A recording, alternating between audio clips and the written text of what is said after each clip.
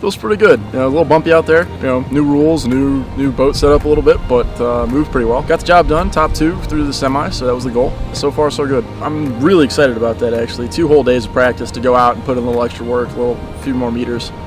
Things I'm working on aren't really at speed. It's just more set, timing, balance, that kind of stuff. So backing off the pressure and spending a little more time in the water should actually really be a big advantage. So glad to have that extra day to do that, put in a few more meters. You know, when the pontoons are down in the water and you're rowing a single scull with a big hull, you know, you're really just plowing down the course, and you know, whoever can whale on it harder tends to go faster. Assuming you can row with them out of the water, if you can set the boat, it turns it into a bit more of a rowing race than just an erg sprint. Now there's a little bit more of an advantage to being able to set up and actually scull. So I like it is a longer equation, but I think it's made the event better.